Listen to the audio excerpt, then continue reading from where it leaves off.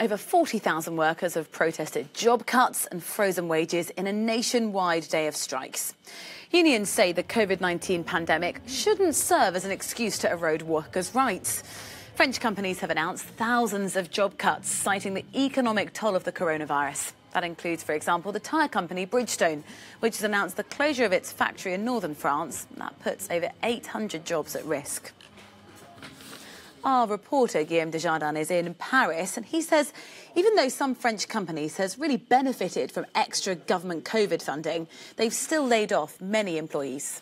The government announced billions in tax breaks for businesses, and workers think that it lacks warranties for jobs. The goal for the government is indeed to save companies whatever it costs in an attempt to keep jobs and salaries in France. But unions, based on previous precedents back in the Hollande era with similar tax break with similar goals, and we saw that some companies back then took in the public fundings and still ended up laying people. That is precisely what workers fear this time with this massive stimulus package. And the example set by Bridgestone yesterday could not have come at a worse moment, because it illustrates precisely what unions are saying, that Bridgestone announced close to 900 layoffs after taking some public fundings. The government yesterday, through the economy minister Bruno Le Maire, said it was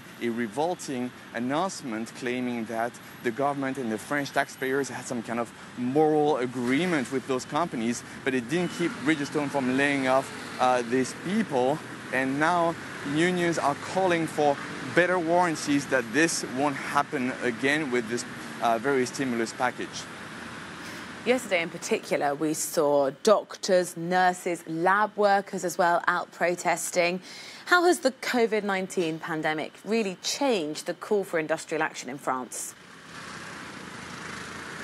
We did see indeed yesterday a lot of health workers in the street.